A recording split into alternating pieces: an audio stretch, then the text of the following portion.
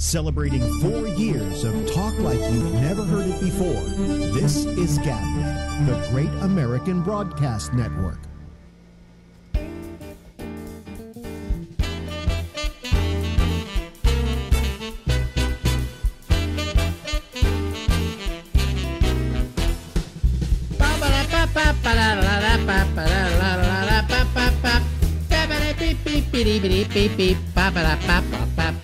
Hey everybody, this is Alex Bennett and this is the Ramble.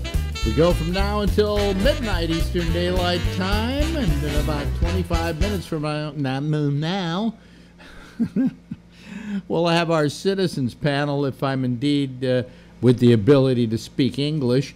And but in the meantime, let's talk to our old friend that we talk to once a week. Ladies and gentlemen, out to the other coast of the United States of America, out to San Francisco, California, where he still has a rent-controlled apartment. Ladies and gentlemen, it's Larry Bubbles Brown. Hello, Larry. Yes, rent-controlled apartment. I've got a 2000 Camry with 382,000 miles on it, so I'm a powerful man. You're living large. This car won't die. It's unbelievable. Now, how old is it? The 2000. It's got 382,000 miles on it. Wow. It runs great. So. Yeah. Doesn't cost you a lot of money to keep it going? No. So that's been good. It's very reliable. Yeah. Wow. That sounds good. Now you live, you have no car, I assume, in New York. I don't have a car. No, I haven't driven in. God, I can't imagine what it'd be like to live without a car. I like to drive. Well, but if you lived in New York, you wouldn't want one. You know, it's too much trouble. First of all, you got the cost of the car. All right? That's to begin with. Then the monthly payments on that said car. All right? So then you have to add to that the insurance. And then in New York, you have to add to that the parking, which will be at least $800 a month. 800? 800, yeah, sure. That's about what it would cost to get a monthly parking spot in a garage. And then you never use it. You know, you maybe use it on weekends. So the question is, you know, how's this saving you any kind of money? It's just better if you don't do anything at all, you know, if you don't have a car. And whenever you need a car, you rent one. Yeah, that would make sense. But therein lies the other rub. You rent it, and that's fine. But, like, for instance, let's say I want to rent it for 3 days. All right? So I make a deal where I rent it for 3 days. I think it was 4 days. Came out to $750. It's a lot of money.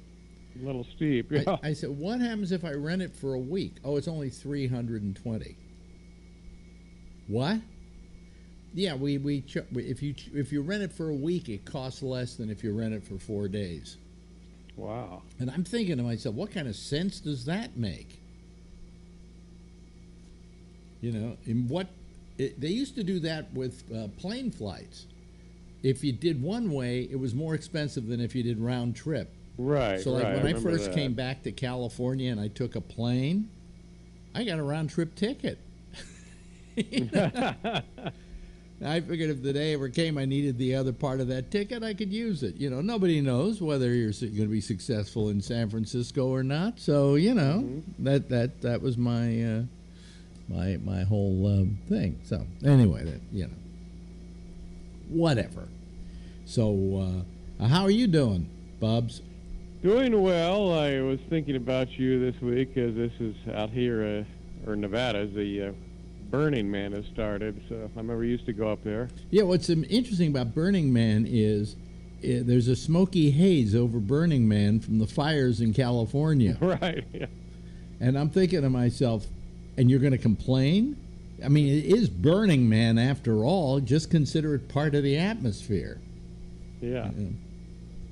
Yeah, I used to go out there, but in the very beginning, when there were about 10,000 people there instead of like, what, 50 or 60,000 that go out there? Crazy now, yeah. Yeah, I mean, why go somewhere to get, let's say, get out of the city where everybody from the city is going? right? Yeah. You want to do that kind of roughing it? Just get a backpack and go out into the wilderness. That'll take care of it, right?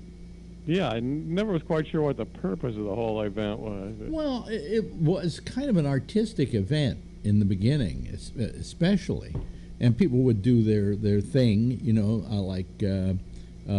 I remember back in the first year that I was there, which was about the third year that they held it in the Black Rock Desert. We went in year 3, 4, and 5, I think. We said we keep doing it till somebody got killed, and that year 3 people got killed. That was it. That was it for us. That was our deal. We'll keep going till somebody gets killed, because it was bound to happen. The bigger the crowds got, anytime you get a big crowd, someone's going to die. Also, you're out in the middle of this desert where you really don't have much of anything. You could start at one end of that desert at night and drive 40 miles to the other end of the desert. It's one of the largest deserts in America. I think it may be the largest, the Black Rock Desert. You could drive to the other end. As you start going, you could hit it at 100 miles an hour and then turn your lights off so you don't see anything, and it doesn't matter. Wow. Because until you get to the 40-mile mark, there's nothing to hit. It's just flat, right? So if you take that into consideration, you take the darkness of night, you take the fact that people pitch tents out in the middle of the desert, and then people start driving around in the middle of the night, well, somebody was bound to run over one of those tents. There you go. And then some other guy, I think, got killed just in his car, a car accident on the playa. So, but when I first went there, like year 3, they had one feature that we just thought was inspired. It was a drive-by shooting range where you would get in your car, and if you had a gun, you would drive by, and they had a bunch of like stuffed animals. That sounds like fun. And you could shoot from your car, shooting at the animals. And of course, it was completely safe because there was nobody else around for miles. So, but they stopped doing that because they felt, the liability, Mm-hmm. And then the guy who started it, I'm trying to remember his name now, died last year. Yeah. Yeah. So, the Burning Man isn't, to me it isn't. I'm assuming he was cremated. I'm assuming they should have saved him and done it this year. Just cremated him there. He could have been the real Burning Man. They should. You know something? He should have wanted that in his will. Yeah, you would think. That throw me on the Burning Man pyre. But that wouldn't be bad. Either that or at least just scatter my ashes on the fire, right? Mm-hmm. That'd probably be a better thing than for people to go to Burning Man to see a corpse in flames. That would kind of put a pall over the event, don't you think? That'd be different. Oh my God! Yeah, what a pall! Yeah, and then I went there with let's see here. Brad Carvey was with me, Dana's brother. Yeah. And who else was the guy who was the host of Mystery Theater 2000 was with us that year, and it was we had a nice time, but we didn't go back. And then what happened was about a year later, Paul, my best friend, who I went up there with, and we rented these trailers with our group from Play Incorporated. He died at 39. I remember that, yeah. The only guy who was ever willing to invest in my dreams, right? He croaked. And he croaks. How old was he? He was 39. Holy shit. Heart attack. Boom, gone. Jesus. I get a call one day. I got something to tell you, Alex. What? Paul's dead. What? Is this another Beatles thing here that's going on? No, Paul Montgomery is dead. And I went, oh, jeez almighty. And he was like my best friend, This is a guy who on weekends I would drive up to Sacramento and then we'd get in his Ferrari because he loves sports cars. All people who were involved in like the tech business love fucking sports cars. Mm-hmm. So they have Ferraris, they have whatever. So we would go in his car and we would drive up to Reno, and then we would hit a couple of tables, and he would gamble where he wanted to gamble, which he liked the what was it? He liked. It wasn't the slot machines. It was the what do you call it? Video poker. Video poker. Yeah. He would sit there playing video poker, and then we'd say, "Well, we better turn around and go back because it's getting late." And then we'd turn around and go back. One of those night trips to Reno. Either that, or we would head over to the Moonlight Bunny Ranch. Mm-hmm. And of course, I never did anything at the Moonlight Bunny Ranch. Dennis Hoff likes to say, Alex Bennett's been here the most times without fucking anybody in the history of the Bunny Ranch. Because the hookers, now you have a joke about hookers, but I'm sure you feel I have several, I think. Yeah, if nothing, just say your catchphrase. Oh, which one was that? Hookers. Hooker. Hookers. Yeah. Like middle of the night, you'd be in Berkeley at a massage parlor, knocking on the door, yelling, "What? Are you open? I have cash." Now that's always been a basic part of your act, but would you really want to have sex with a hooker, or have you? Well, I did when I was younger. Yeah, at the Bunny Ranch, in fact. But it was just. The appeal of it is not going through the whole charade of going out with someone. Not having to buy them dinner. Buying them dinner and spending time and trying to be charming, and it's just, you're in, you're out. Is my breath okay? I don't give a shit. This is a hooker. Yeah, right. But wait a minute, you went to the Moonlight Bunny Ranch, but was that when Dennis Hoff owned it? That was before he had. It was like in the late 70s, yeah. Oh, and it was just another truck stop, yeah. Oh my God, you could get sex with one then 1979 for $25. Really? Yeah. Of course, that's like $35 in today's money. 25 bucks. I base inflation on the price of hookers. Well, here's what Paul did. Paul would go, he'd get himself a hooker, he'd go into the room, and then he'd sit there and talk with her for an hour, and that was it. He didn't have sex with them. Mm-hmm. And then I asked Dennis, is this common? And he said, most people who hire a hooker go in for the company, not for the sex. Wow. And that most of the women report back, hey, well, I didn't have sex with him, but he paid the full thing. So anyway, it's pretty. That's what he liked to do. I hope his ex-wife isn't listening, or his widow isn't listening. But I think she knew that too. Well, I can't believe he was 39. Jesus. And meanwhile, I would sit out in out near the bar talking with Dennis or talking with the hookers, and I didn't do anything. And he always said to me, "Hey, Alex, any woman in the house half price because we go 50-50 with them, and you have to pay their 50%." And I said, "Well, nah, I'll pass." And it wasn't that I was cheap; I was going to get a discount. It's just that it never appealed to me, the idea of a hooker. Yeah, it wasn't actually that much fun. But I did it once. I was in Houston, and a bunch of the guys were going to a whorehouse. So I had never done this, so I figured, what the hell, I'll do it. Hey, I'm married. It's the only way I can cheat. Nobody's going to tell on me, So I went to this whorehouse, and I just found it so unsexy. I mean, I like the pursuit. I like the seduction. I like having to splash breath spray in my mouth. I mean, I like the whole process of seduction, and there's no process of seduction there. So.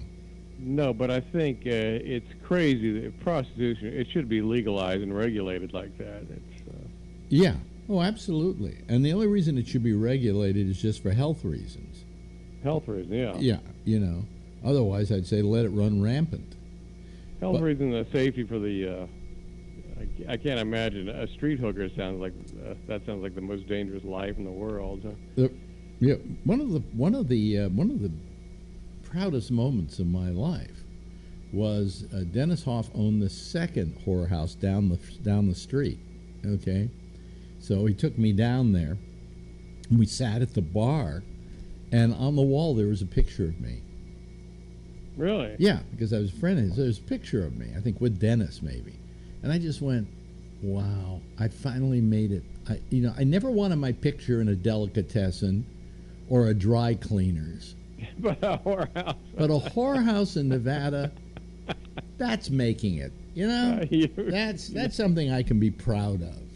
You can go out with a smile now. That's yeah.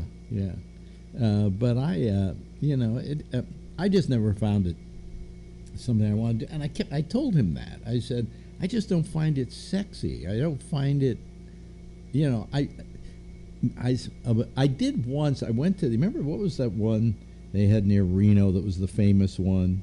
That was the Mustang Ranch. The Mustang Ranch. Now, who did I go with? I went with somebody. It might have been Paul again to the Mustang Ranch. And so I figured, as long as I'm here, I may as well experience it. All right? Because I had never experienced, I'd experienced, having sex with a hooker when I was younger, but I never experienced sex at one of these whorehouses. All right? So I went, what the hell? So I said, I don't know. How do you order up one person? Is there such a thing? I want to order one person, please. And they said, okay, well, let's see here. Here are a bunch of women. You look okay. You don't look that weathered, And I said, okay, we're going. So we went into the room, and she did whatever she was going to do. And I think it just amounted mainly to a blowjob. Mm-hmm. Because I didn't do any sex because you have to put the condom on, and I don't like condoms particularly. So who does? There isn't a guy in the world who likes condoms. Mm-hmm. Did you ever meet a guy who said, the thing I like best about sex is putting on the condom? Boy, that's really hot. That makes me hot when I think about it. Anyway, so so I did it, and I went out and I went, okay, well, that was, I don't know, $100 wasted. Right. So I shot my load. I can do that on my own, So it just never appealed to me. That did you find it sexy when you did it? No, it was very empty. Like you said, it was something to do, and then you. And you do feel remorse after you're through because while you're going through the process, you're horny, and so you're willing to pay the money. But after you have an orgasm, you go, "What did I just do?" Because all the desire has been drained from you, and you're not going, "Boy, was that a wonderful experience." No, you're just going, "Well, yeah, I'm going to feel better for a couple hours, and I'm going to be horny again." What do I do? Come back and spend another, $100 or $200 or I think it's something like $300-400 now at these. I think it's really expensive now, and I think Hoff, I think he just won. He ran for some office up there, and he won. Oh, did he win? Yeah. Yeah. I think it was like county. Right, it was some local thing, but he won. So. Yeah, but he's the only thing in the county, so he just had to go vote for himself, and he won. He did over 90% in the hooker vote.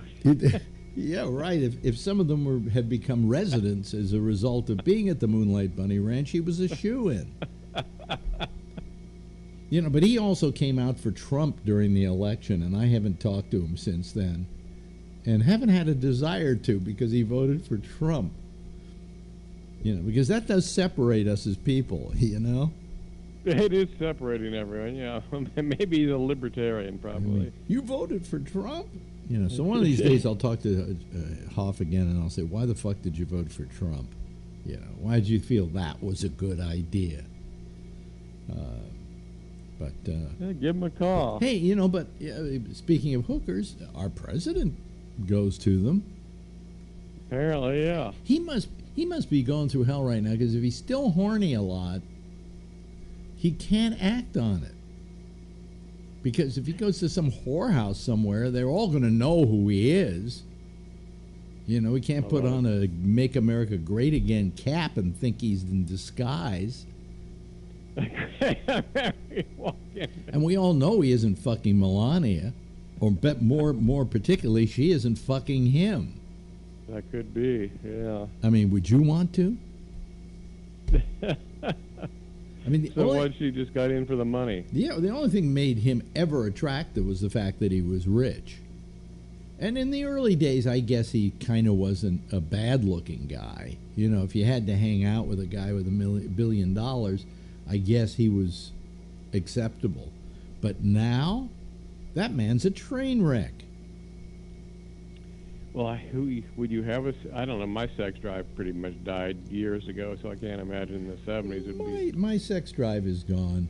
Yeah, yeah. I mean, as you get older, as I describe it, you start getting your dignity back.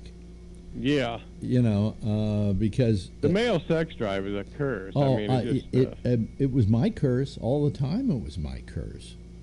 You know, I mean, because it drove me to make hasty decisions.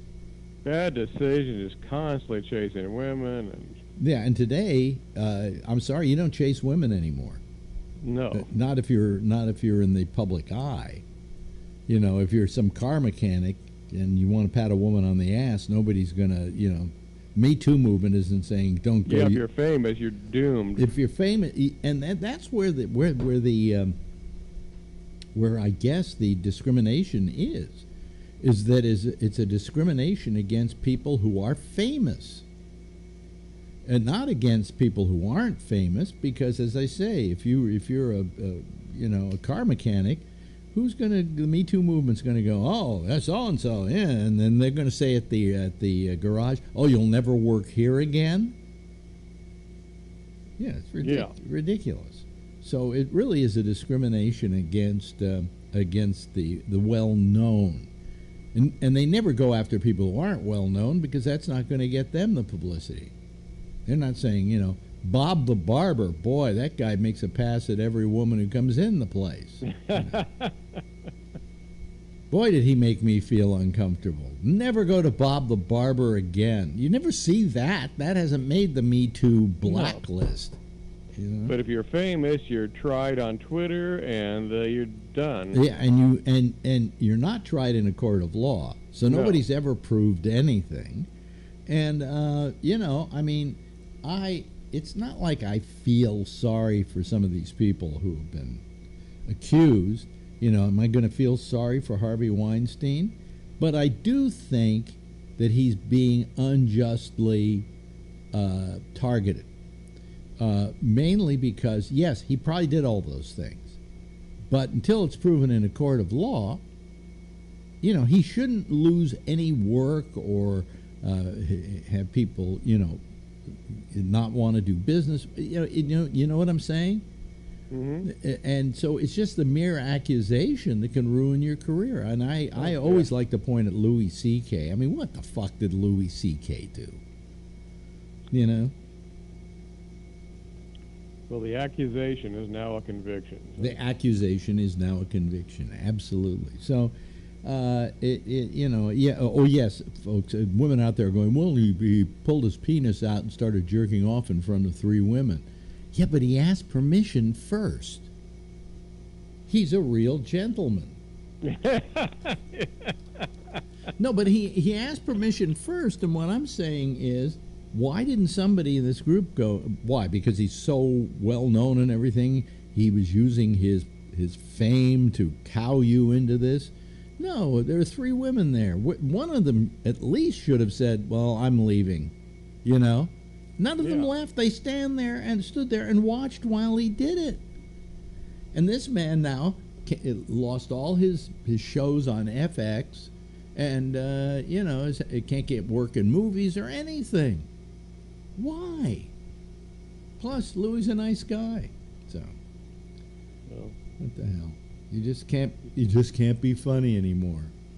you can't be funny. I mean, there was a time when saying, "Do you mind if I pull out my penis and jerk off?" was funny. It was just pulling your penis out and jerking off that was the bad part about it. You know, Exactly. simply asking, "Ha ha ha." Okay, on to other stuff. Anyway, hey, listen, we've run out of time. We have. Ladies and gentlemen, that is the lovely and attractive Larry Bubbles Brown, who we'll talk to again next week. We will. Thanks, Alex. Thanks, Larry. Bye-bye. Celebrating 4 years of talk like you've never heard it before. This is GabNet, the Great American Broadcast Network.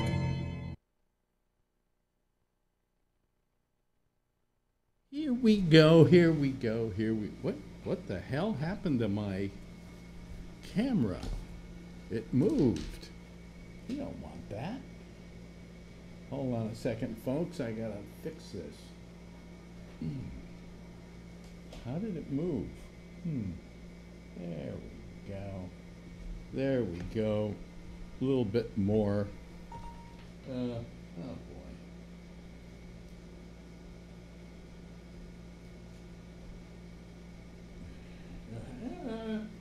I gotta fix it, folks. Haven't got it right. Well, that's really fun. Hold on a second. This thing is very hard to adjust. There we go. And up a little bit more. There we go. I guess that's about the best we can do. Let me see here. What I can do something else here. Ah, boy, I hate this.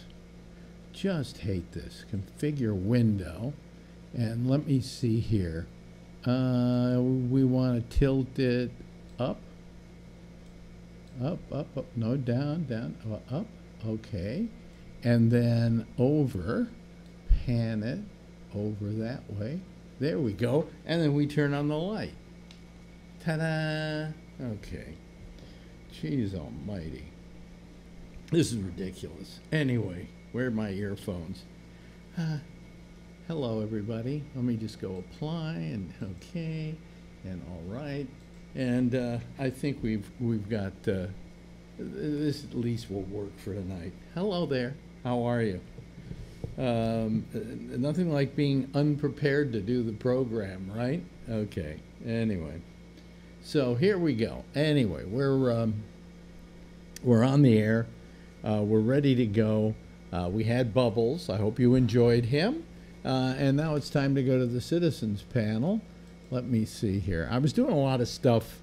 I was actually doing some prep for the show tonight while Bubs was talking.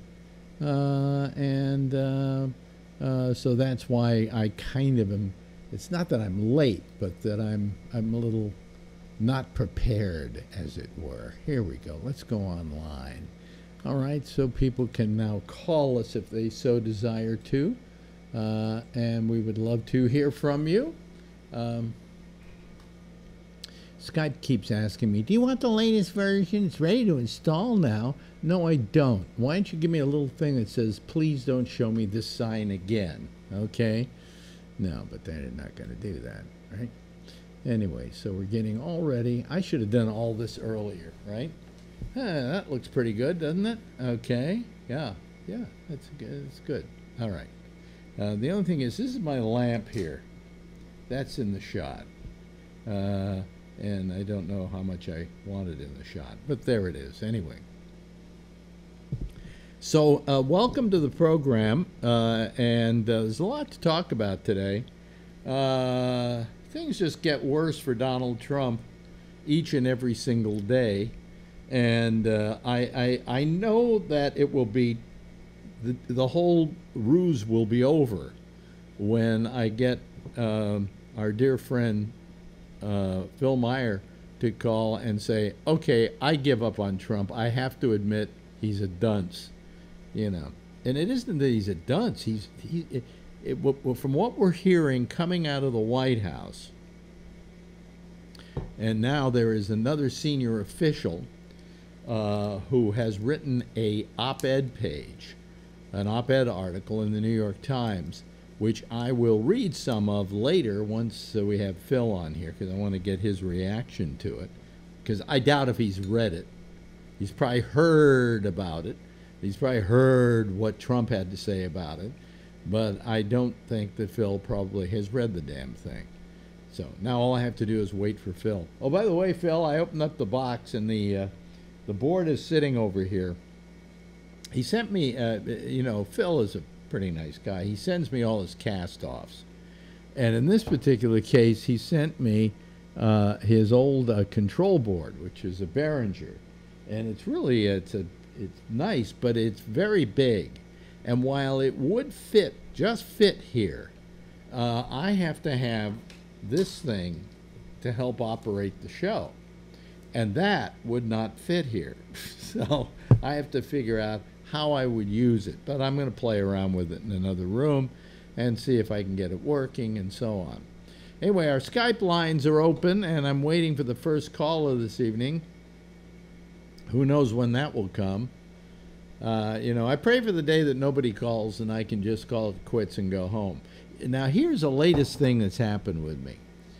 You know, I've been telling you about this Mac Mini that I bought from Phil for $300, which is a good bargain because of the $1,400 Mac Mini. And then I just had to have it fixed because it blew, and I have a new logic board put in for about $400. Okay, so I get it home, and last night after the show, I'm playing with it, and I suddenly realized the main hard drive is too small. And I realized that what it is these are what they call, what do you call it, drives? Fusion drives. And what they are is they have a flash memory element for like startup of the machine and for certain things that you do on a regular basis. And then the hard drive, which is 1 terabyte in size. And I look at that and I see that the size I'm getting out of that drive is only 120 gigs. And I suddenly realized somebody either forgot to put in the drive or hook up the drive, so I have to take it back to Apple. So I call Apple up and I say, look, this is what happened. And they said, well, just come on down and we'll take it in and fix it. And I said, okay. So I take a cab down there, and it's like at 9 o'clock in the morning. I haven't gotten enough sleep. I took a Xanax last night to put me to sleep. In the middle of the night, I had leg cramps. Oh, God. It was just horrible. Anyway, I get down there, and the guy, the dunce who was there to greet people goes, well, the first time we can see you is an hour and a half from now. And I went, then why was I told to bring this down? And they immediately take it in to actually what it is, they're not supposed to repair it. They're supposed to fix their repair. All right? And what I find is if you get annoying enough, they'll get frustrated and turn you over to somebody else who can do something about it. So he says, well, let me get my manager. And the manager comes along, and I tell him my problem. I said, I brought this home yesterday. You guys fixed it, but the fact is that the hard drive isn't working in it, and all I'm getting is the solid state drive. And he said, well, we'll have somebody look at it. And they brought somebody out, and he looked at it, and he said, and they did this all pretty fast. But only because I complained. If I just said, well, I'll wait an hour and a half, and I'll come back in an hour and a half with my stuff, geez almighty. You know,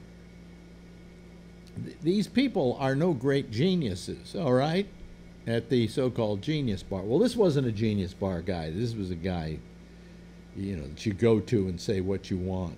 So anyway, I gave them the machine, and now they're supposed to look at it and see what's wrong. They said that when it was brought in, the hard drive was working. So when they did some diagnostic tests and so on.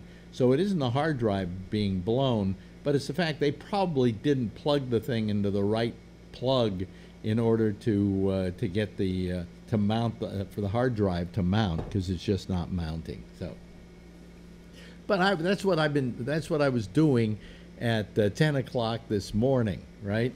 Very tired and not of any in any great shape. So, anyway, is anybody out there? Is anybody going to call me? Is this going to be the way it's going to be tonight? Okay. All right. Well, you know. So anyway, after last night when this all happened, I just, to begin with, it made it very difficult for me to get to sleep. It made it very difficult for me to get to sleep. And I was just lying there thinking, you know, I'm thinking very seriously about just not using tech anymore. Because all it does is break down, and then it's one crisis after another. The running of this place. Oh, by the way, look, am I going to put up with this? This is a, that's nobody, that's what it looks like when nobody's calling, okay? That's what it looks like when nobody calls, all right? Okay. So did I make you feel guilty? So you start calling, okay? I mean, the lines are open, and I know they're open. But anyway, I started thinking about it, and I started going, maybe I just don't want to have anything to do with tech anymore. It's just getting too frustrating. There's always something breaking down. There's always something to fix. There's always somebody I have to yell at.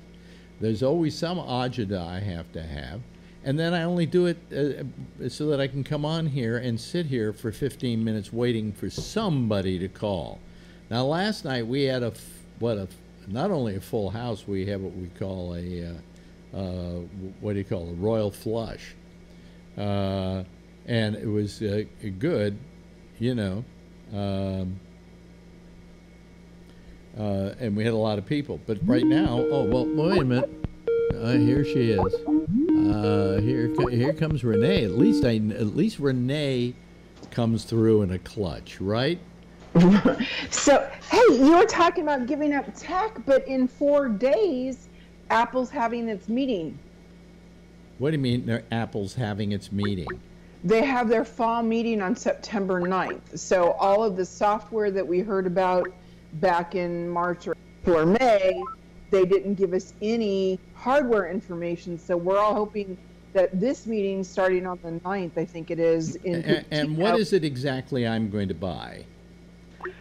I don't know. I have an Apple Watch. I have an iPhone. I have 1, 2, 3, let's see here, 3, 4 Macs. Okay, so what do you expect me to do? Buy more of this shit to make them rich? So they're coming out with, they think they're coming out with the bigger 10, but for all the parents out there, they're coming out. What do you mean the bigger 10? Bigger, yeah. Yeah. Like, this isn't big enough, right? It's not. You know, compared to the rest, it's not. Don't you have fat thumbs like the rest of us? By the way, this looks smaller than it is. You know why? Why? Because the black. No, the bezel is small. Is thinner. And it doesn't crack either. This is the same size as the Plus, as the iPhone 6 and 7 Plus. Okay. All right. But so they're going to come out with a bigger screen. I mean, come on, this is fine. I mean, what do I need with another? If they get the screens any bigger, I may as well buy a mini Mac, not a mini Mac, but a mini iPad. Yeah, I mean, so it's going to be 6.3 inches, and if I'm not mistaken, I think the mini iPad is 7 inches. Yeah, that's probably true. I have to look that one up. That's a very good point. Yeah. But I didn't like my mini iPad. It was just so in between what I needed. It was irritating to me. It looks like that's what they use over at the iPhone store. I mean, at the Apple store. I mean, just for their, taking people in and out and so on, because they're probably a little lighter and smaller and, You probably have plenty of them. Yeah. Yeah, it's true. And the exciting thing about parents is that they're launching a new version of their cheap iPhone, or their cheap phone, which is called an SE. And so they haven't updated that for many years. So there's a lot of parents that are going to be kind of excited about that. And Alex, is your watch a 3? Yeah, it's 3. Yeah, I dropped my watch face first. Maybe on the it's a 2. the other day. Maybe it's a 2. I don't know. It's well, if it's a 2, then you wouldn't be able to make phone calls on it. If it's a 3, no, it's a 3. No, you can only make phone calls on it if you get the one that has phone thing in it. That's 3. Well, no, it's not 3. It's the 3 with Wi-Fi and cellular. With Wi-Fi and cellular. But here's the thing. And I was down there, and I was thinking about it today, and I had the cash in my pocket to buy one of those. And I went, why? To begin with, the iPhone, the Apple Watch, works in conjunction with your iPhone, and it has to be in proximity of the iPhone in order to work. Not true for the 3. Well, wait a minute. Let me finish. I know that. Okay. So the question is, whenever I leave the house, I've got my iPhone with me, don't you? No? Why? You leave it home on purpose? If I'm going out to exercise or walk the dog or anything along those lines, let's just say I'm getting out of my car just to run into the grocery store. You can take a phone call on your iPhone, on your Apple Watch, even if you don't have the service on it, because it uses this as its base. All right. Have you ever tried to talk to somebody using your Apple Watch? Now, the only thing good about it is it does have Bluetooth, and if you have Bluetooth earphones on, you can hear somebody. Now, I've been saying to myself over and over again, I have no reason to buy it, because would I ever leave the house without my Apple phone? And if I'm not leaving my home without my Apple phone, then the Apple Watch is going to work, right? Today, I go to work out and I forget my phone. And now I've got nothing to watch and nothing to listen to. Which, if I had bought that watch today when I was at the Apple store, I wouldn't have any problem. But you got to pay $10 more a month to your phone company, too. Right, but let's see what you've got 4 days or something like that. Let's see what they're coming out with. I mean, if it's a slightly better Apple Watch, then I may think about it. There's 2 things that they're talking about. One is they're talking about a more glass-wrapped face, more like the phones and less like the watch used to be. And then the other people are talking about either circular look to it or a way to broadcast. I think Samsung has a circular now, which is your normal watch configuration. Most watches are circular. They're not square like that. Right. And I think that a round one would appeal especially to women far more, because when I bought the girlfriend her Apple Watch, I bought her the smaller one because the big one just looked too klutzy on her. You know? Well, the small one isn't that small in the first place. Yeah, it's not that small, but at least it looks a little more dainty, shall we say? Yeah, and she's tiny, so she got a tiny with wrist that. and all of that. But what I'm saying is that they're supposed to come out maybe with a new Mac Mini. Which at last a new Mac Mini for them to follow up and repair. So man, I'm telling you, you think you take it to Apple and they'll fix it, right? I bring it back, and somehow the hard drive isn't working. They didn't mount it. It wasn't plugged in or something. And now I got to wait for it for another couple of days. I mean, it's just... I'd be surprised if they kept it more than 24 hours. Oh, well, I haven't heard from them yet, Yeah, you just took that down earlier today. I took it at the beginning of the day. I should have heard from them by the end of the day. But, I mean, fuck them. Fuck them. So if they're bringing out a new iMac Mini... So here's the deal. This now, is how iMac, by the way, I've said this before, and I'll say this again. The worst thing you can buy that they put out is an iMac. And the reason is, if they made that hard drive easily replaceable, almost user replaceable, that would be fine. But I've gone online to say, how do you change a hard drive on an iMac? You have to have a degree from MIT to do the fucking thing, even if you have step-by-step instructions. And then you have a great... The only thing I ever put... The only thing I ever put in my iMac, I was able to replace the power supply, because it's right in the bottom. But, I mean, I'm telling you, don't buy an iMac. Buy yourself a Mini or a Mac Mini, so they can follow it up in repair. And then... just get yourself a monitor you like, okay, and you're fine. You know, you've got almost just as much power if you buy a major size one as you've got in the iMac. Who needs the iMac? It's not that repairable. Neither's the Mac Mini, but at least it doesn't cost like this thing cost me $2,500. You know. Yeah.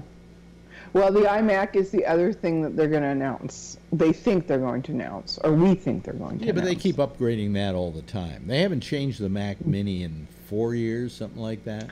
Very true. And they haven't changed, there's something else they haven't changed in about 4 years. So, you know. We're talking to two people who couldn't care less. Sorry, guys. My question is, why do you want to change the hard drive in your iMac? Well, no, well, here's a good reason why. This thing is a 2009. You don't think that hard drive is coming close to failing? Mine's 2007. It works great. Really? Yeah. Well, yeah. I had to reformat hers and everything and redo it to get it working right again.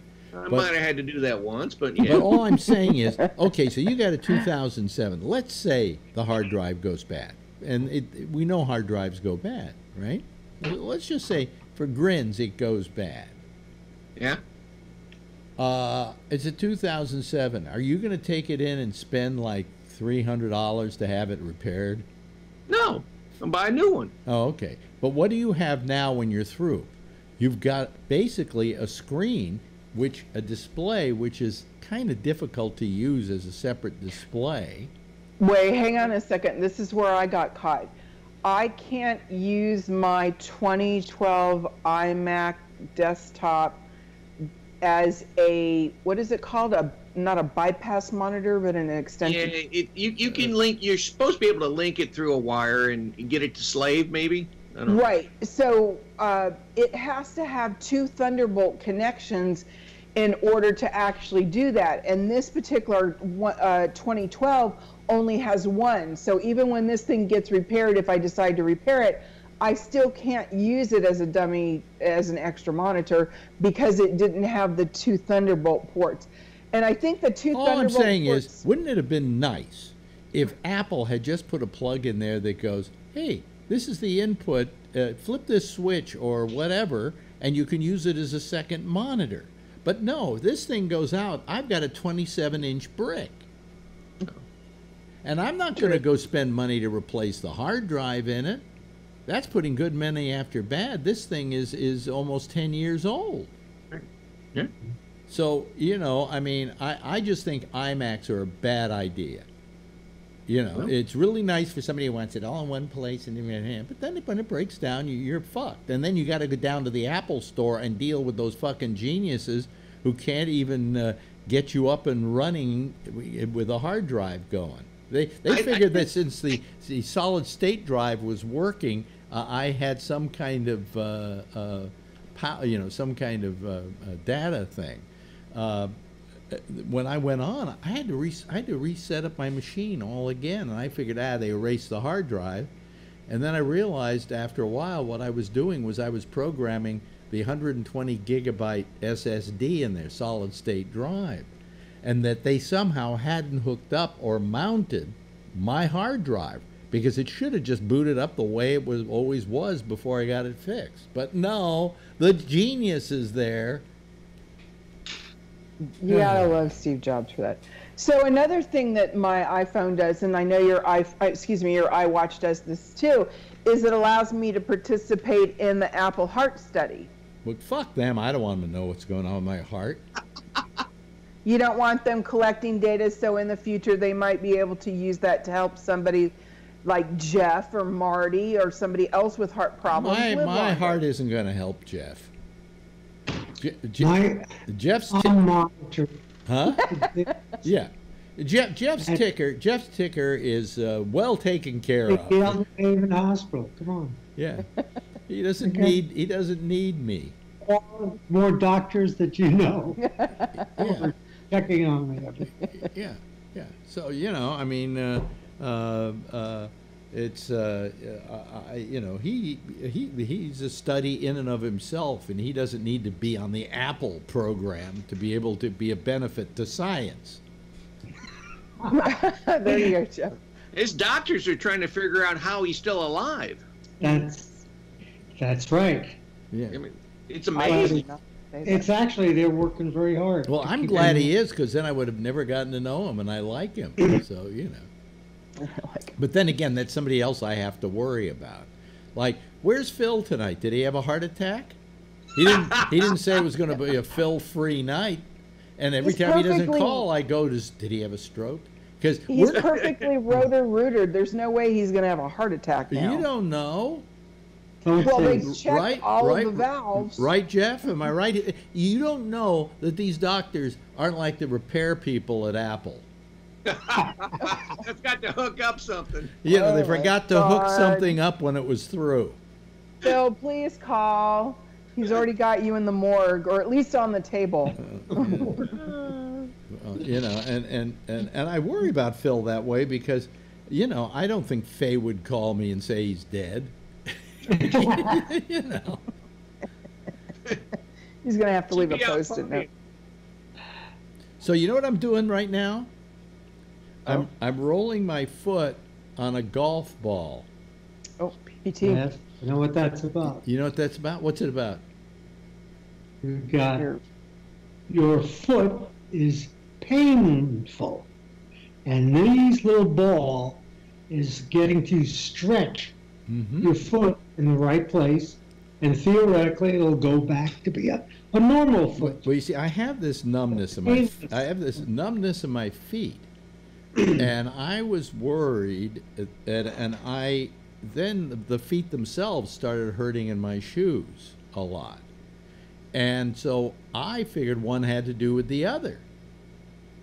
But it turns out that my physical therapist supposed that what was wrong was he says, you've got plantar fasciitis or whatever, and your feet are a little on the flat side. That's what's causing the problem. So take this golf ball 5 minutes a day.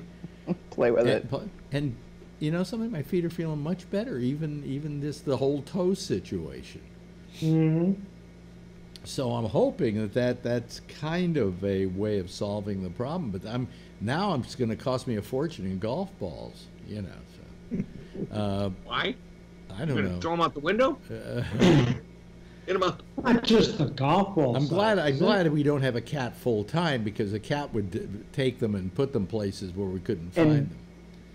So what our cat used to do, if you get a long enough hallway, is those plastic rings that come from the milk cans. You put that down, and they'll bat it all the way down the hallway and back up.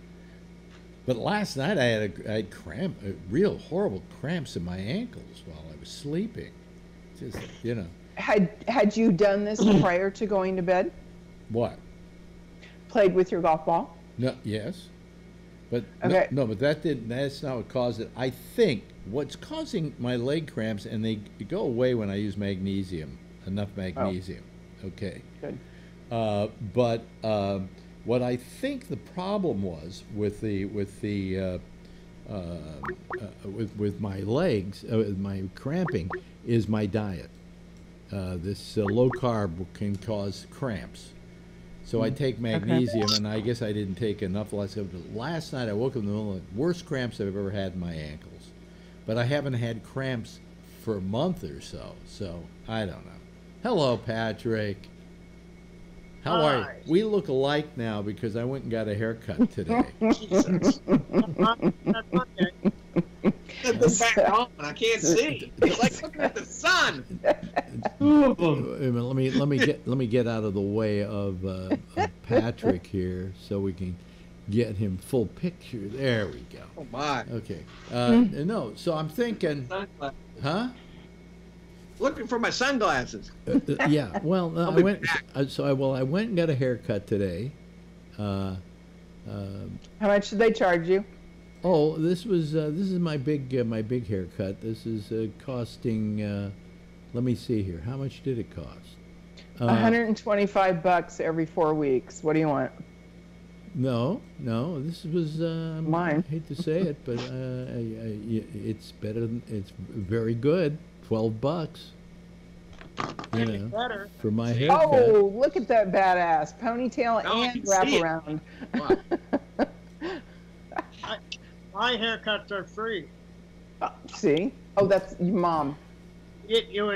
My mom, and then when I was with my ex, she would do it, or the kids would do it. Just take the clippers. Can't fuck it up. I like that. I mean, you put the guide on it for the height you wanted, and you can't screw it up. So, Well, but here's the thing. I would. I know that I could probably get myself some hair clippers, and for what I've got here, okay, Marjorie could do it for me. All right, without any big deal. Okay. But I like going to the barber. Now, I go to a barber here in Harlem. Do you ever see the movie Barber Shop? Mm-hmm. Well, take that and then bring it down about 10 notches, and you've got my barber shop. and yet it becomes a rallying place for the neighborhood. We have another one up here that is all the time. It's full, but not with people getting haircuts, but people just socializing with each other. Hanging out. Yeah, hanging out. But I went in there once, and I just felt out of place because I was white. It was like, I felt like they were looking at me like I was a cultural phenomenon or something. So you felt uncomfortable, but did you stay to maybe work through that uncomfortableness, or did you bail? Well, I didn't feel uncomfortable because I was I was a white guy in a black place. I felt uncomfortable because they really didn't interact with me that much. You didn't know them. They didn't know you. It was your first time. Yeah, well, anyway, I went to this other one, which is not as social, not as many people there, but it's still the same kind of shop, They just hang out there and talk to each other, and, But the guy does a nice, decent enough job. I mean, what can you do with this? Okay? You can't really fuck this up. And when it grows out and the problem is that a really good haircut will grow out better than a bad haircut will grow out. So this doesn't grow out very good. So when it gets long enough, another $12, I have him shave it off. Big deal. I was going to make a Trump joke, but I couldn't get one out. Yeah. I'm wondering what happened to Phil tonight, because I really wanted to read a little bit of this op-ed in the New York Times.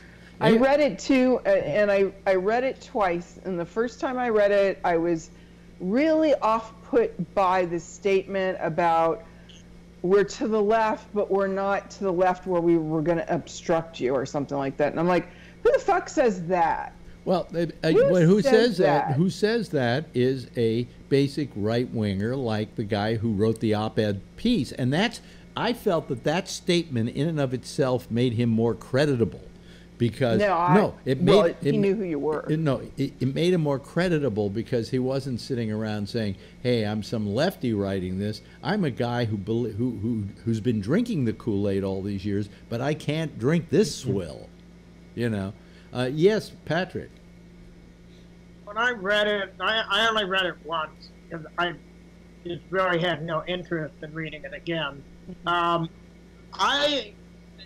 What I took away from it is, and maybe it's just because I'm a cynical bastard. Yeah. The way I read it is it was feeding some food to the left so that they get something and feel better about it, and it's not an actual, real thing, that it's more of a made up. I mean, there might be some hints of realism in there, just enough, but I think it's throwing meat to the left so that they can maybe think, oh, there's somebody in there that's on our side, And no, I don't think that's the way it came off, Patrick. It's the way it came off. I'm with Patrick. I read it and I went, it sounds to me like somebody throwing meat to try to satisfy some people on the left, and that was it. Or even some never Trumpers on the right, just. Yeah, I didn't take it as a serious piece. I looked at it, I read it, and I thought this is somebody that is trying to placate in some way. I didn't feel that. What I felt was this is somebody who, for one reason or another, is angry. And he's angry, I think, because he sees how dangerous this man can be and how they've had to keep him in check. And that he wanted America to know that if you're worried, there are people in the White House who are keeping him in check. There are people who are not giving in to his whims, as it were. The thing that Trump complained about was that this was an anonymous op-ed, right? And how can you believe somebody who's anonymous? Well, the Times does, because the Times knows who this anonymous contributor is. They say in the very beginning, we know who he is. He just doesn't want to be named because he doesn't want to lose his job. So the Times is kind of doing due diligence in that they know who it is, so they know the credibility of what he's saying or not saying. Now, from there, you can take on what you feel he's trying to do. Could this have been a planted thing by Trump, for instance? I wouldn't go that far. I think it's somebody that, and I'm very serious when I say this. I think it's throwing meat to the wolves, that being the left, and people on the right that hate Trump, to give them something to cheer about and say, oh, yay, there's somebody, planted in the White House. I didn't go yay for that reason. I just read it out of interest as a fly on the wall, Let me just read a few things here for the audience so they know what we're talking about. It says, the dilemma, which he does not fully grasp, is that many of senior officials in his own administration are working diligently from within to frustrate parts of his agenda and his worst inclinations. I would know I'm one of them. Now, here's what you didn't like, Renee. To be clear, ours is not the popular resistance of the left. We want the administration to succeed and think many of its policies have already made America safer and more prosperous. There was the statement. Huh? Go ahead. Well, I mean, but he didn't talk about the resistance. He called them the resistance. He didn't call them obstructionists. He didn't, Right, but we don't want Trump to fail. Mm-hmm. We don't want America to disintegrate into the shit pit hole that it's going to disintegrate into. And the fact that he said it that way means that he thinks that there's a bunch of us out there that actually think that way. On the contrary, we don't want old people dying without health care. Okay. We don't want people losing their health care. Look, you're speaking to the converted here. Don't shout. You don't have to make a speech. It's not necessary. Except for Patrick. You haven't got him convinced, but Patrick is copacetic, Anyway, he goes on to say, that's why many Trump appointees have vowed to do what we can do to preserve our democratic institutions while thwarting Mr. Trump's more misguided impulses until he is out of office. The root of the problem is the president's amorality. Anyone who works with him knows he's not moored to any discernible first principles that guide his decision-making. Now, that I think is an interesting comment. Although he was elected a Republican, the president shows little affinity for the ideals long espoused by conservatives, free minds, free markets, and free people. At best, he has invoked these ideals in a scripted setting. At worst, he's attacked them outright. In addition to his mass marketing of the notion that the press is the enemy of the people, President Trump's impulses are generally anti-trade and anti-democratic. Don't get me wrong. There are bright spots that the near ceaseless negative coverage of the administration fails to capture: effective deregulation, historic tax reform, and the more robust military and more. Now, that's the reason why you dislike him and why I would dislike him, because he believes in deregulation and things like that.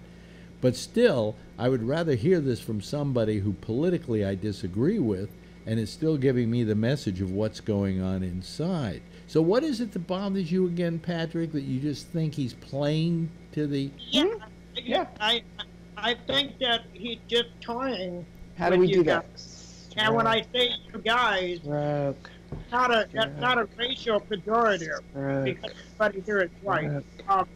I just think he's trying to placate to the left, and it's written so well, Alex, just as you're saying, that he writes it as if I was going to write it, so that it sounds genuine coming from me on the right, with just enough sprinkles in there for people on the left to say, you know what, he might be a righty, but he's the type of righty that I could deal with. Oh, no, I couldn't deal. I wouldn't want this guy to be president with his politics. I wouldn't want him to be any public position near me because of his position. But I think the stuff he talks about, like this, meetings with him veer off topic and off the rails. He engages in repetitive rants, and his impulsiveness results in half-baked, ill-informed, and occasionally reckless decisions that have to be walked back. Now, when I read that, I don't go, yay. I'm frightened. Yeah. I am So frightened. what do you think John Kelly's been doing for 2 years? John Kelly has been fighting these fires. Do any of you think this might have been written by John Kelly? Oh, man, no, I don't think so. No? Who do you think it was? Anybody we know? Well, wait a minute. You're holding it up. That's Lawrence McDonald's or O'Donnell's opinion. What? Who is it? Coates. Coates? Dan Coates. Dan Coates. National Security Advisor.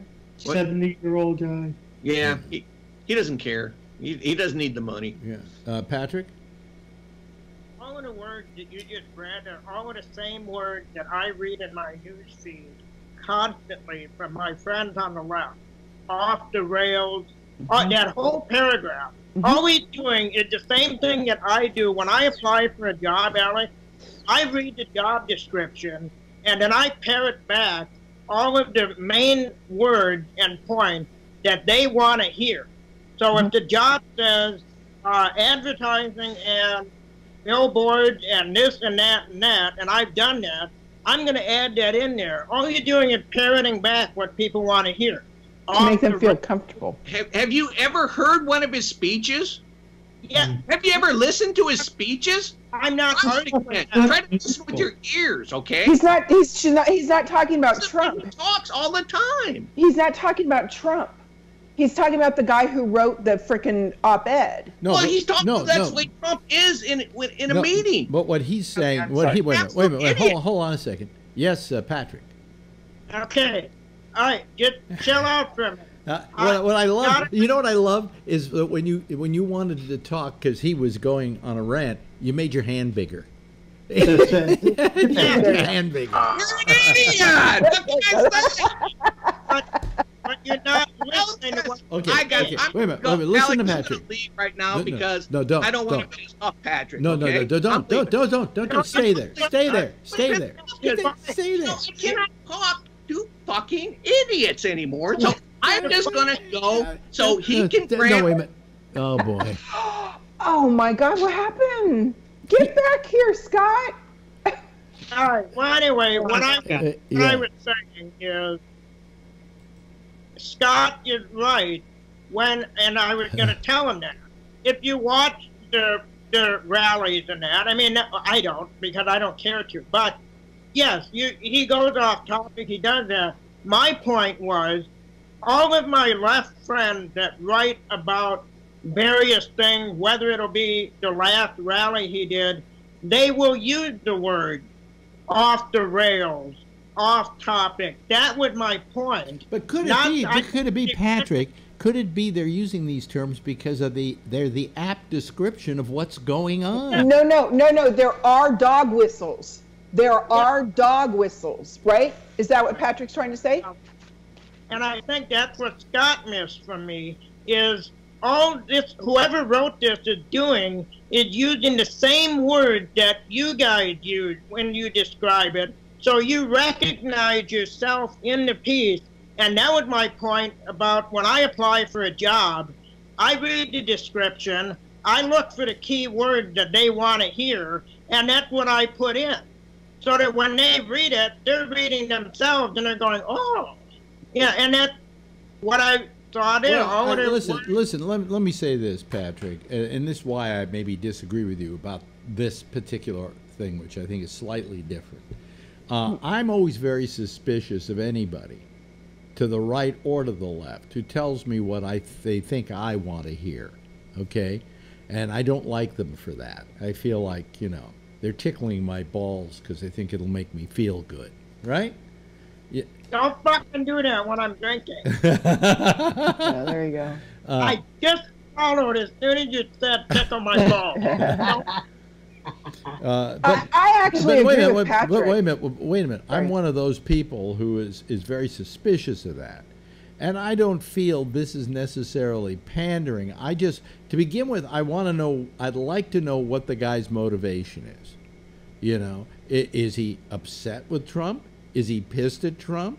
Is he trying to get even with Trump? You know, there's some motivation here that while I don't think knowing who it is, I think it's just important that the New York Times does and realizes he's a credible person. But what I want to know is his motivation. And I don't get a sense of what his motivation is in this. What is it in for him? What's in it for him to report this to the New York Times? Is it that he suddenly had a fit of guilt? You know, in which case, okay, you know, I understand. Anyway, why are we assuming it's a him? I'm going to assume it's a him, because that's really the people that Trump surrounds himself with. You know, is it Kellyanne Conway? Don't think so.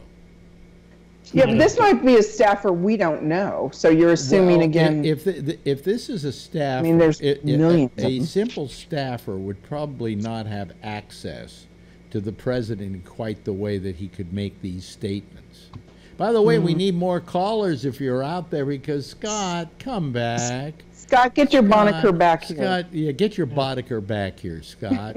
Come on, Scott. And we will let you rant about him, because you are completely correct, and so that rant is well justified. I thought Patrick was talking about the person who wrote it.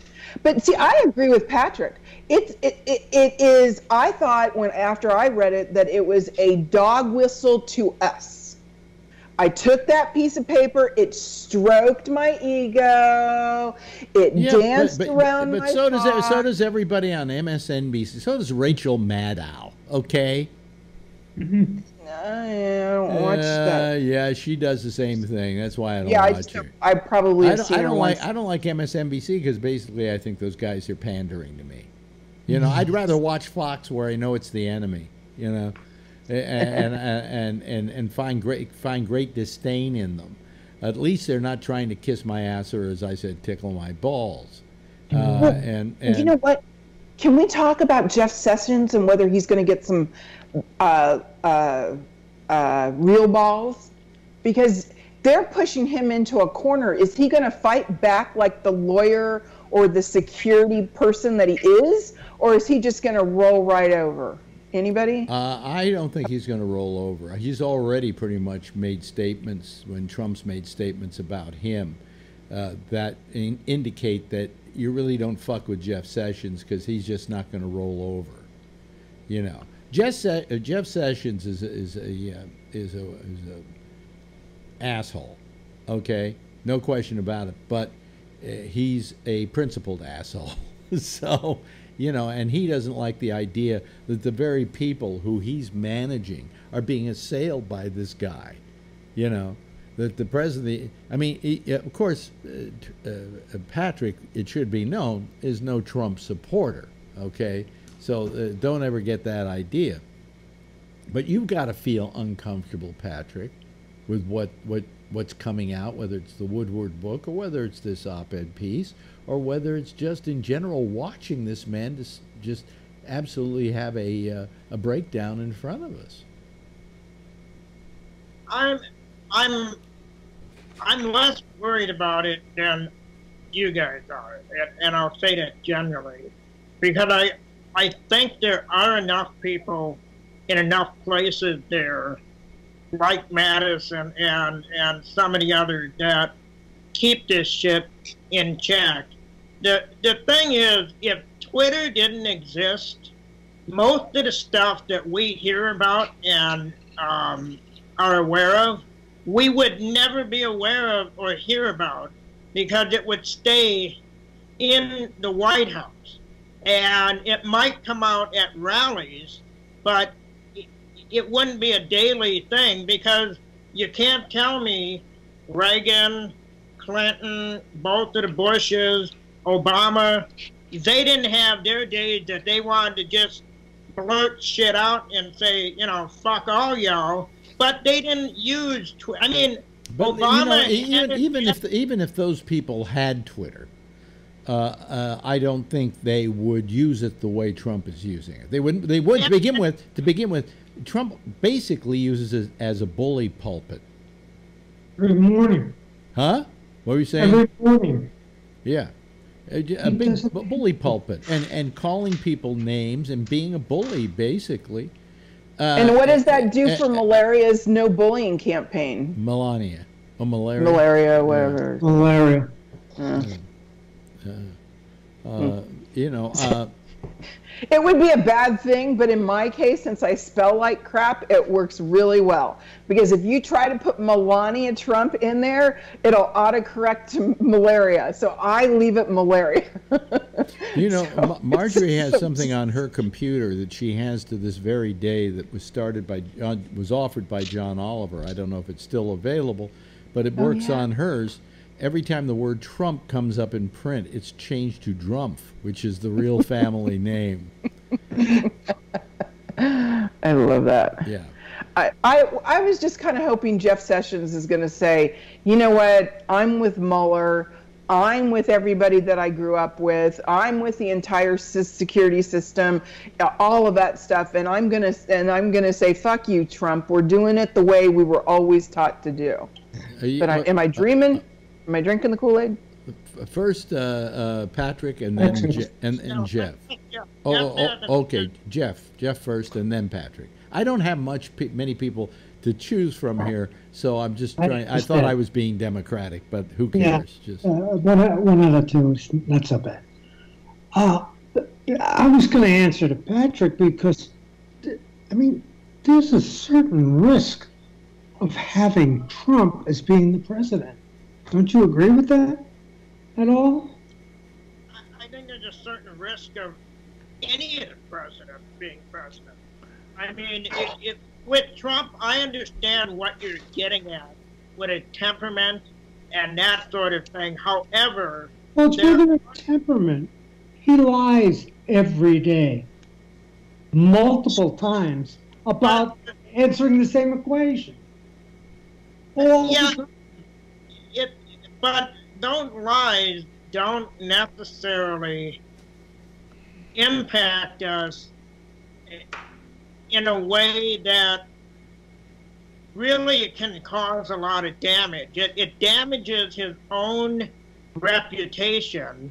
What bothers me more than anything is the ill recognition from a lot of people on my side of the very thing that you're talking about. I mean, when I hear him lie, I know what he's bullshitting, and I just automatically put it in the bullshit side of my brain.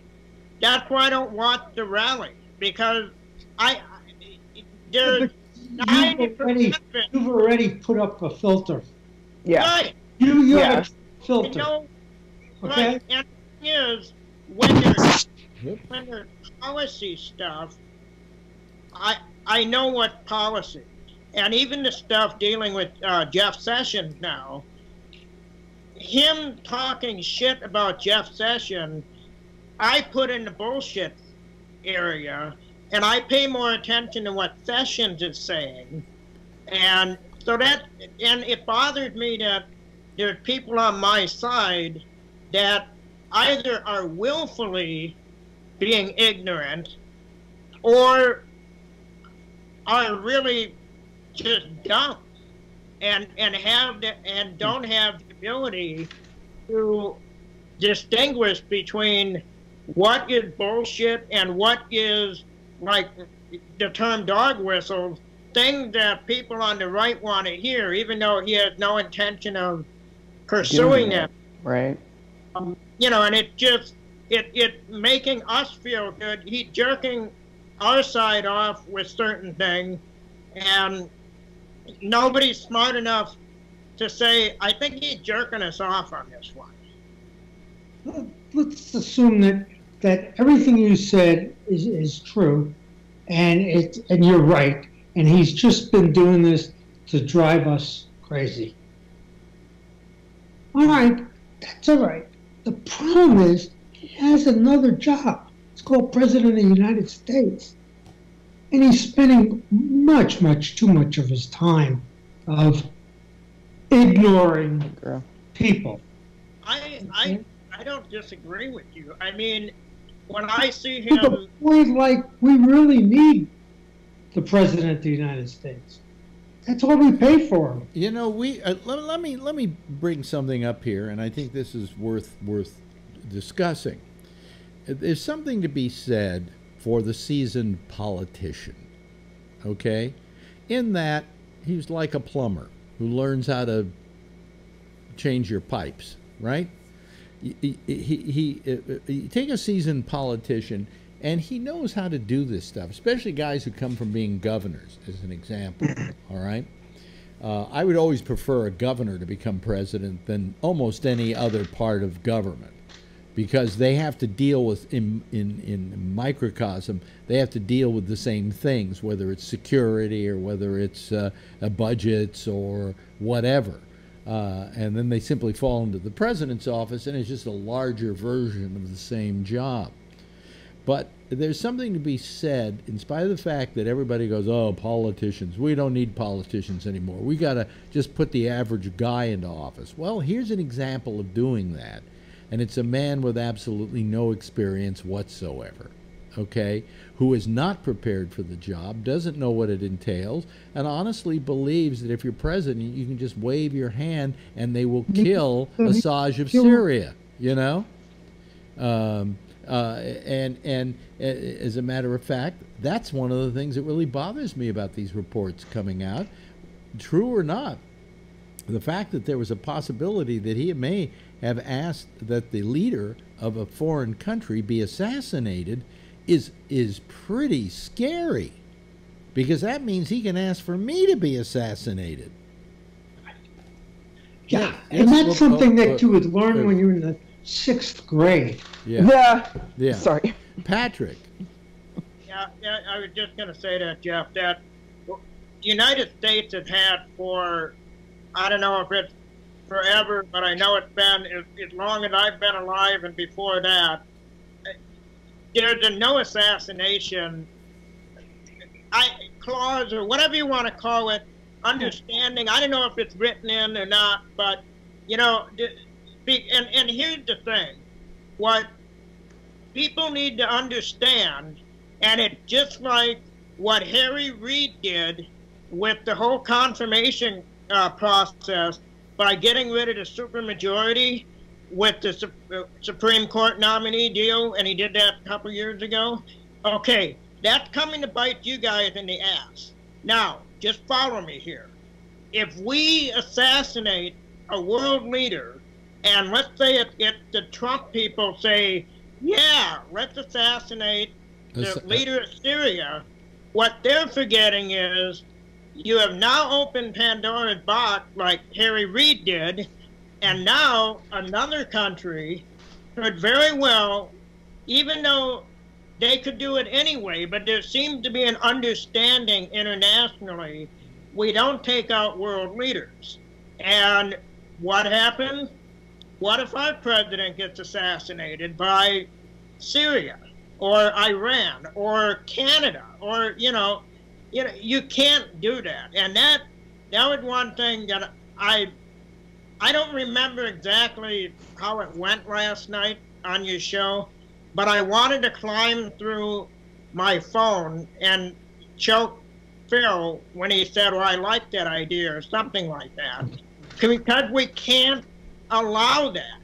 It doesn't matter who it is. If we're in a war, like with World War II with Hitler, okay, it's a different thing. But in basic peacetime, like we are now, you cannot do that. And you can't, at a whim, order your military to do shit like that. But he thinks, obviously, if this story is true, he thinks he can. Right, but thankfully, and this is what I was getting at earlier, there are people in there like Mattis that are smart enough that will say, yeah, okay, and then go and say, don't fucking do it. Just nod your head at him and...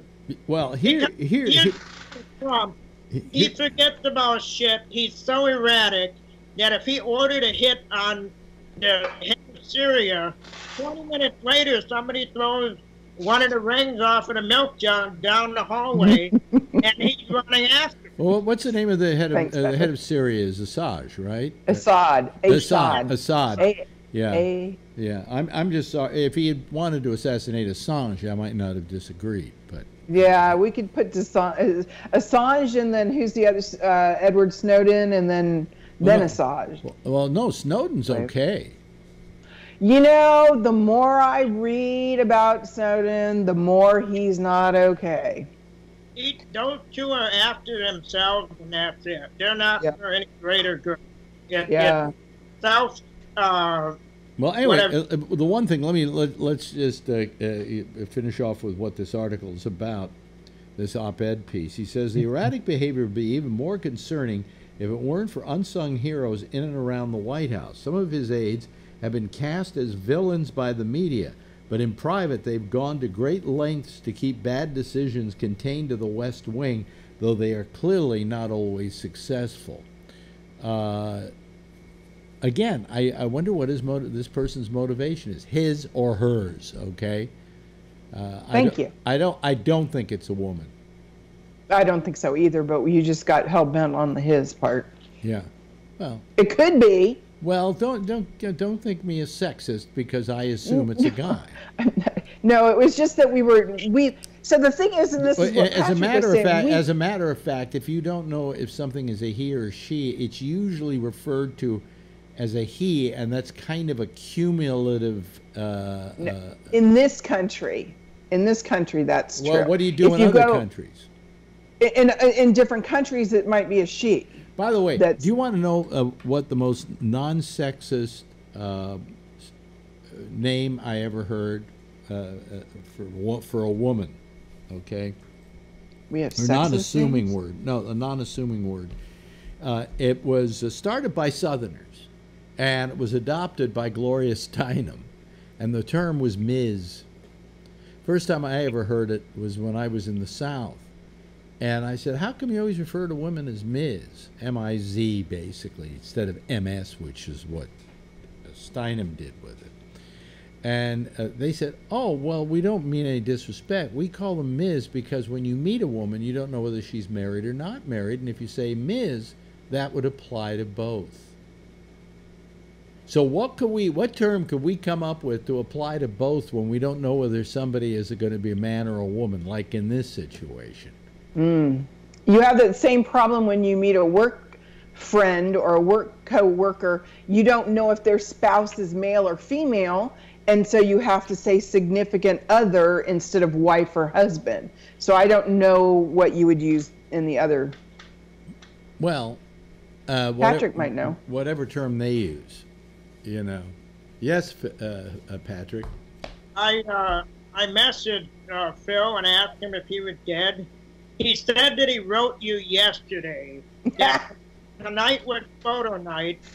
For first and second basic color category, I had the only photo in the category MMA shot taken with John Perot. Yeah. Tell Alec to read his messenger. Okay, wait a minute. Hold on a second. 1,000 pages of text.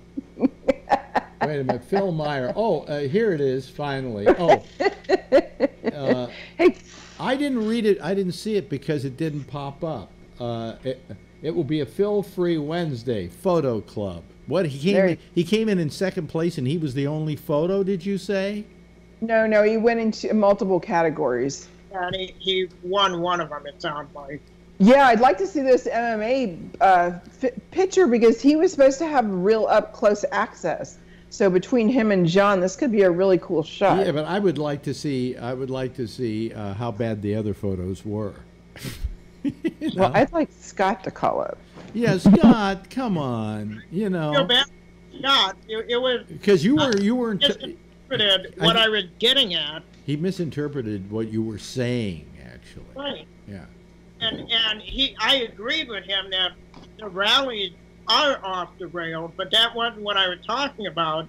It was the use of the terms off the rails with a nice term that people on the left want. Okay, but let me ask you this, Patrick. Don't you think that we as lefties, and I think every American should be a little worried about this guy and about what he's capable of, because he can go so-called off the rails?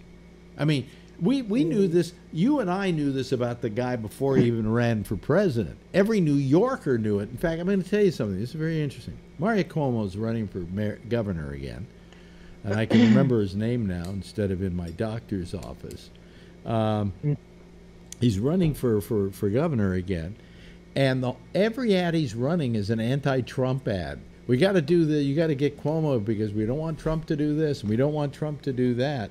Not that as a governor he has a real shot at doing it, but you know, and it suddenly hit me. There's no other city or state, maybe California possibly, where you could run a campaign as being anti-Trump in order to win.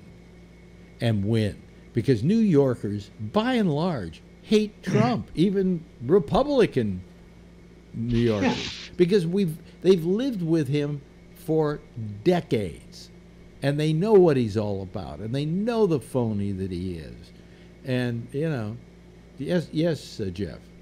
That's why I won't admit that I grew up in Queens. There you go. Prove it. Well, every time I go out to see Shecky, he picks me up with his car, and we go back to his place, and we pass the Trump mansion. It isn't theirs anymore, but it was. And then he took me around the street and up the block, and in back of that house is the house where he was born. Yeah, that's cool. Yeah. Wait, the house where Shecky was born or Trump was born? Trump was born. Ah, fuck that. Don't put that on my tour list. Oh, well. When I used to go to high school, I had to get on the train. And to get on the train, you had to get on a bus. The bus would go right by there. Oh, so you lived in Jamaica Estates? Well, I lived in Bayside. Oh, okay. But that's how to get to the train. Yeah.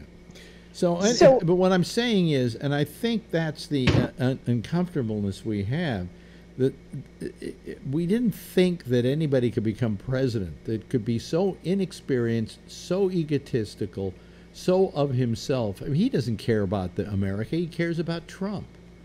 And we were hoping that, you know, that as somebody to the left, I was hoping that Trump somehow would turn out to surprise me. I wanted him to. You know, I didn't want him to turn out to be everything I expected he would be, but he's living up to everything I thought he would be and more. And I shouldn't be frightened. Hell, at 78, who knows how many more years I've got, you know? But as long as I'm here, I don't want to live in a world in which I don't get my Medicare, you know, and I don't get my Social Security. But no, they're going to take that. They want your earned benefits, like your ex-wife says. Yeah, that's the best way to describe it. They're earned benefits. They're not. I agree. It's not a handout. And when it comes to Medicare, you pay for it every month out of your Social Security. So it's not. I agree. It's not like you have a free pass here. You know. Plus, you have to pay for your insurance for the other 80. The 20%. Yeah. Yes, Patrick. And I must have been the only person in the entire United States that when I heard that my Social Security and Medicare are entitlements, the interpretation of the term entitlement to me was and still is, you are entitled to them because you paid for them. Mm-hmm. And that's why I couldn't believe when I started, as I got older, I kept hearing Democrats specifically bitching about that term, saying they're not entitlements, they're rights. And I'm thinking, isn't that what the fucking word means? Well, I think to begin with, the word entitlements, it kind of gives you the attitude of, oh, so you think you're entitled, huh? That kind of thing, right? Like a freebie. But I like earned benefits, which my wife came up with, because that's exactly what they are. They are earned benefits. They're benefits you get because you earn them over the years. If you're somebody who didn't work that much over the years, you're not going to get very much Social Security. But if you worked a lot, you're going to get much more Social Security. I think I get the max, okay? People, that's why I don't like the word that we used to know. Marjorie, who made less than I did in her lifetime, gets slightly less than I do. Yeah, I like your ex-wife's earned. I like earned benefits. I think that explains it all. Well, because also, we have paid into it. You paid into it every year, to a maximum of about $9,000, $10,000 a year. And so it's not something you're entitled to it because it's your money. That's why you're entitled to it. So earned benefits, I think, is the best way to put it, and then nobody can argue against that or get a negative connotation out of that. Well, good luck trying to sell that word. Yeah.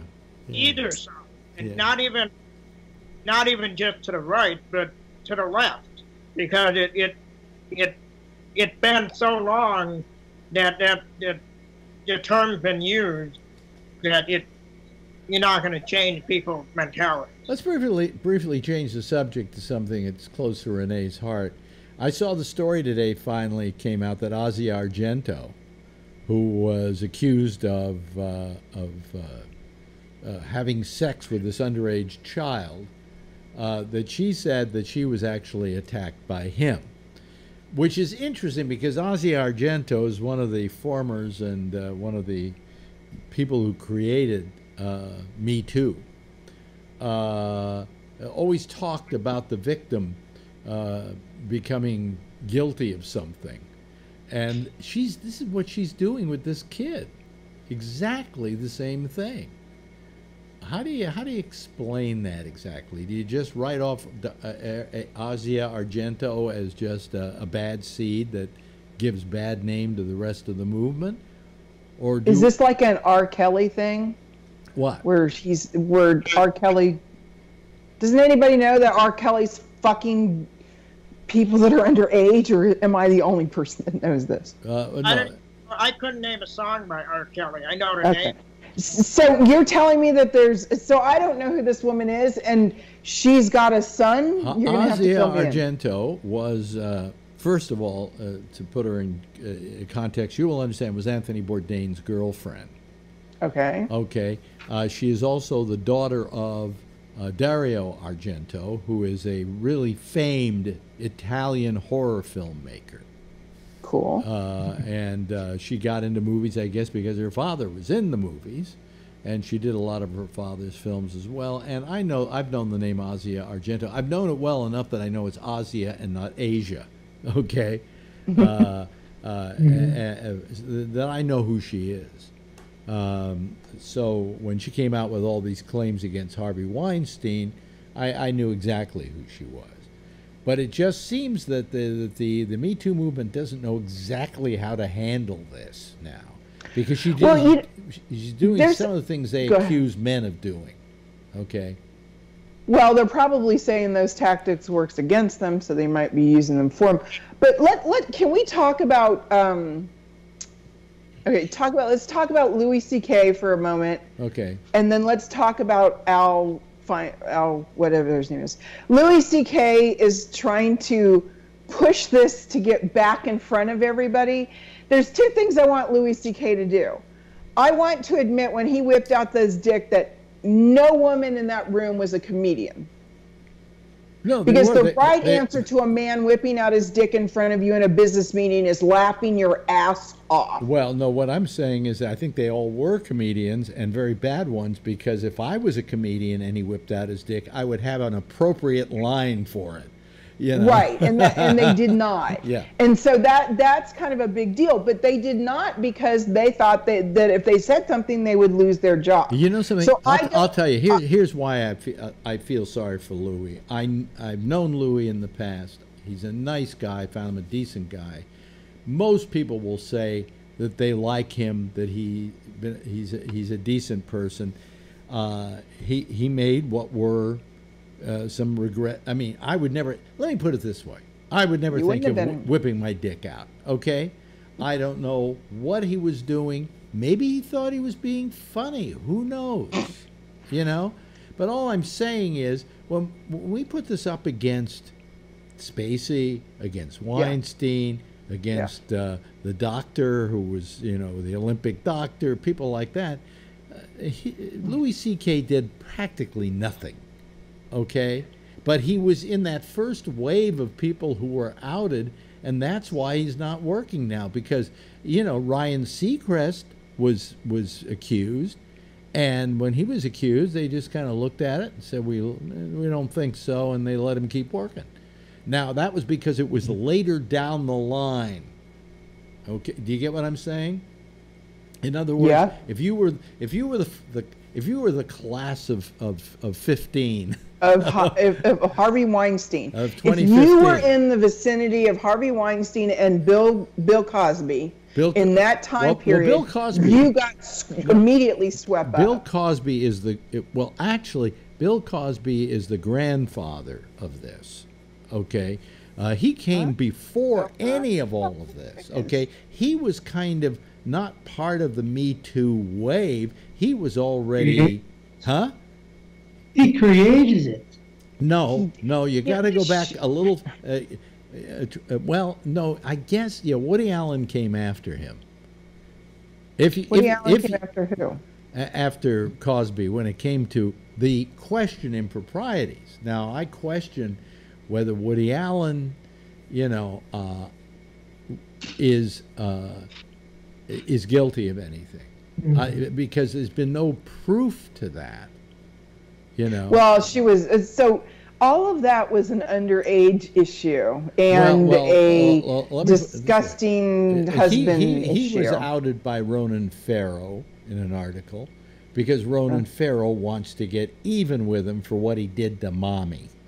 Okay? And Ronan Farrow's a little sleazy prick.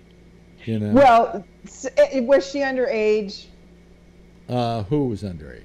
Sun Yi, I think she may have been underage, but look, they got married. No, but wait a minute, hold on a second. They got married, and they have been married for the last 20 years. This has been a 20-year, very successful marriage. Right, but the issue is that she was underage. That's the real issue. Was she underage? Because that's where the law is. Or was it? No, wait a minute. Was she underage? I don't know if she was underage when the act took place. I think she was of age, but what made it so horrible in their mind, in everybody's mind, was it was his stepdaughter or his adopted daughter that he had sex with. I don't think it was an age issue. But you know who cleaned that off the slate? Who completely wiped anything that we have about Woody Allen in our heads about what a pervert he is. I mean, lowering the bar as far as Donald Trump touching his daughter. Oh my God! So it just the way he grabs her that will be in, well, there's a guy who's been given a offspring. Me Too pass completely.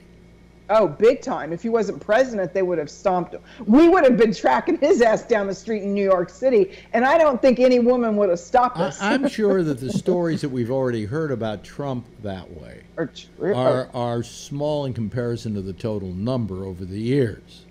All right? I mean, the fact that this guy would go into the Miss Teen USA pageant, right? And watch the girls taking their clothes off. It's a crime. Yes, it is a crime. Depending on their age, it's a crime. Yeah.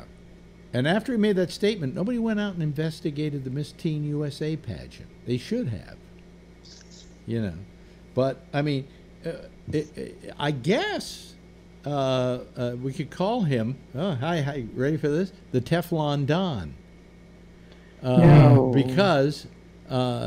he's right. He could kill somebody in the middle of New York City, and nobody's going to prosecute I mean, for him. all the stuff we know about him, we know his association with the mob.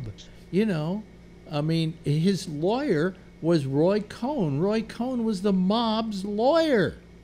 Okay, we know about all that, and they still elected him. These morons out in the Midwest somewhere. Who are they? These crazy assholes who say, well, he's good with money. I saw him on TV every week. You know, somebody mentioned, and I'll go to you, Patrick. Somebody mentioned that what they set up with the Apprentice.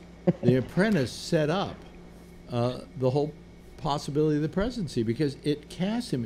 They said, look at the lighting on Donald Trump in those shows in the boardroom. You know, the spotlight on him. He's perfectly manicured. Looks like the boss. You know, looks, and they said they did everything in that show, at least in the last couple of seasons, to make him look positively presidential. You know, and that's the image that those yutzes out in the hinterlands who only know the world they watch from reality TV knew of Donald Trump. He got elected on The Apprentice. Yes, Patrick. And he got elected from every news station, CNN, MSNBC, Fox, all of them are just as guilty because they never carried the same number of rallies or meet and greets of Ted Cruz or Bush or any other Republican running. It was Donald Trump. And it was Donald Trump because, I think you're right, because The Apprentice, he was the reality star. Oh, this will be interesting. This will be funny. This will be this. This will be that. All right. So he got more free advertising than any of the other Republicans running combined. I think he had less to spend than they did. I mean, Hillary had a war chest that would choke a horse. And he didn't have to deal with any of that, you know, because he knew how to get the press to turn out just because they wanted to make fun of him. I mean, that election was made and paid for by MSNBC, CNN, Fox, Headline News, Newsmax. I mean, they just ate it up because, hey, he might say something goofy. Hey, listen, he said something goofy. Oh, we get on that. You know, and to this day, they're suckers for that bait. I mean, how many times does he go on and do a speech at the Omaha State Fair, and they're covering it, and they're covering it. Yep. That's what I was just gonna say. Even now, they'll sit and they'll bitch on MSNBC and CNN about him calling them fake news. And yet they're broadcasting his name for the same reason as before. Let's see if we can catch him in a gotcha moment. And they're not thinking, leave it alone. Well, this is why I've been saying, look, he says you're the enemy of the people. He says you're fake news. He does everything to insult you. In the case of NBC now, he's asking that they check into whether they can revoke their license, which the networks do not. The networks don't have a license. He should be informed of that. And if they're doing that, women, if they're doing that, why are you even following him like this? Just report him when he does something worthwhile, which would be about once a week, and he'll go nuts if you don't react to him. But he does it every morning. Joe Scarborough's reading the latest Donald Trump tweets. Don't pay attention to him. Let him. If he doesn't like you, if you meet up with a woman and it turns out she doesn't like you, don't keep pursuing trying to date her. Okay? Yep, it's the way it should be. I agree. So wasn't Ronan Farrow's letter, so the letter we were discussing the other day about you believed it and I was thinking that it's more PR, wasn't that a letter from NBC? Oh, their explanation for why Ronan Farrow's story didn't run. They said right. Was that NBC? They sent a memo out to their people saying that the reason why they didn't run the story at that point, it wasn't that they weren't going to run it, but at that point, is that Ronan Farrow had no sources. He had no sources that he could name, okay, and that that the wisest people at NBC looking over this material said, we can't do this yet, it's not ready. Right, so the letter came, so he went somewhere else and he got the story done. So that letter came out saying exactly what you said. Yeah. But isn't the Apprentice on NBC? What does that have to do with it? Well, because if the president of the United States saying I want to yank your license, what is it that you're going to say to come out to a Ronan Farrow? Is just say, the story wasn't there, it wasn't ripe, it wasn't ready. Well, what does wash your hands, cover your legal butt, what does that have to and do just with, wash your hands of it. And what does that have to do with The Apprentice? Same company. NBC did not want to piss off the president anymore and get on his line. Well, no, that's why they did the legal Ronan rebut. Farrow's stories weren't about the president; they were about Harvey Weinstein. Right, but the people running all of it is the same group. All they wanted to do was Weinstein's lawyers were constantly saber-rattling at NBC. So NBC wanted to make sure that they had all the facts before they ran the story. Andy Lack said that we weren't considering not running the story because of the threatened legal action by the Trump people. I mean, by the Weinstein people. But we wanted more facts so that in case we did get sued, we could say, hey, we did our due diligence, we have the sources, we can name the sources, on and on and on. But Ronan Farrow didn't have any of that. When he went to the New Yorker, he then did more research, realizing he didn't have the sources he could name and found some sources he could name. Then the New Yorker let him run the story. Well, I'm saying that letter sounds like CLYB to me, which is cover your legal butt. Well, I think you've been accused, so you're going to say what you felt went on. And now it's become a he said, she said story. Right, and so we're never going to get to the end of this because you're right. Because they told Ronan Farrow, hey, if you want to go somewhere else and do this story, be our guest. And Ronan Farrow, because he supposedly asked, and Ronan Farrow says, I never asked, they just told me they wouldn't do the story, so I took it somewhere else. Well, now, you said that he can't pull NBC's license? What? NBC doesn't have a license. You don't have to have a license? The only licenses they ever had were the ownership of radio and television stations, and if it's my thinking, there are only a few television stations they own and a few radio stations. I don't think they own radio stations anymore. I think they just own television stations. Okay. So he could try to pull those licenses, but he said pull the license of NBC, as a network. You can't do that. They don't have a license. They've never had a license. They don't use four-letter words on NBC because they don't want to get their affiliates in trouble. Because their affiliates, when the breast got exposed with Janet Jackson, the people who got fined were all the individual TV stations, not the network. Oh, that had to hurt. Yeah, Patrick, quickly. Yeah, I mean, Trump not knowing that is the same as Trump saying that John McCain left North Korea early, not realizing he spent 5 fucking years there. Yeah, exactly. Hey, listen, I got to go. But you know something? We only had 4 people tonight. Scott left us in a huff, or a minute and a huff. And but we love you, Scott. If you're listening, please come back. You know, call into Jack's show. He'll call into Jack's show. But 3 people, and it's if I had the same 3 people every night, it'd be a great show. I thank you very much, Renee. I thank you, Patrick, and I thank you very much, Jeff. And I think right now is about the appropriate time for all of you to do a big wave goodbye. There they are, folks. Goodbye. Okay. Anyway, that's it. That's our citizens panel for tonight. Not huge, but mighty. And I think that's the important part of all of this.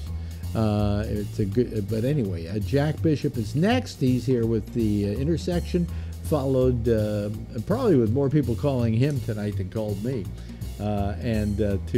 Tomorrow night at 1 o'clock, it's Connections. They're back on live again, not live, but with a new show tonight. And then we'll be back again after Damian Chaplin holds down the exchange at 9:30 Eastern Daylight Time tomorrow night at 10 o'clock. Same time, same station in life. In the meantime, as always, if you see her, tell her I love her, okay? Bye-bye, everybody.